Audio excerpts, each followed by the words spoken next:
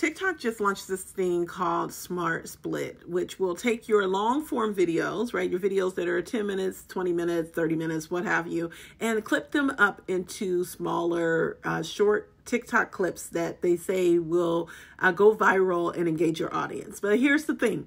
YouTube just launched the same exact thing. And what theirs, you can actually do a live stream and it will take the clips from the live stream and auto clip them for you so that you can put them on YouTube Shorts. Okay. One thing that is for certain right now is that all of these different platforms want your content. They want your clips. And now, right now, clipping is a thing. Clipping is a word. Oh my gosh, everybody's clipping. I've been clipping since 2012. Okay. I've been clipping for a very long time. I am the OG of clipping.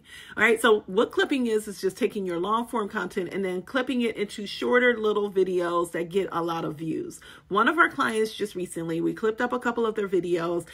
Before, they had just one long form video that was about 20 minutes long. That 20-minute video did 10,000 views and they made, I think Instagram may have paid them about $5 or even less for that video. We took that video, clipped that video up. That video now has, those videos, I should say, because we made them into clips, now have over 5.5 million views.